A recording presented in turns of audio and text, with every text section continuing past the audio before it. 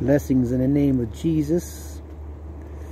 It says, behold, this is Revelation chapter 1, he cometh with clouds, and every eye shall see him, and they which pierced him, and all the kindreds of the earth shall wail because of him. Even so, amen.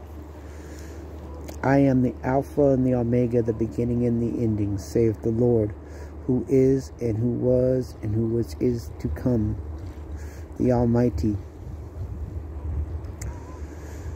He says, I, John, who also am your brother and companion in tribulation, in the kingdom and the patience of Jesus Christ, was in the isle that is called Patmos, from the word of God and from the testimony of Jesus Christ.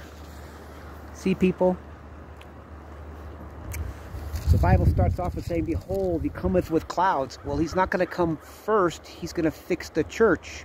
The church has to be in a bad condition for this to happen. And is the church in a good condition? The church hasn't done anything in the last 40 years, 50 years.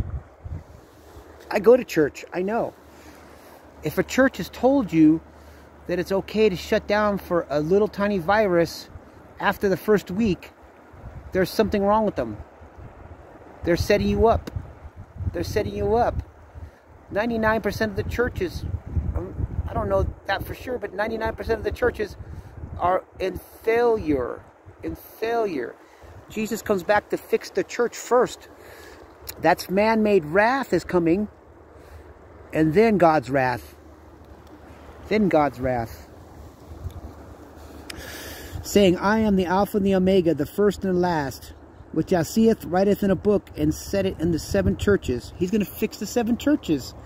7 churches from the very beginning of after his crucifixion and now.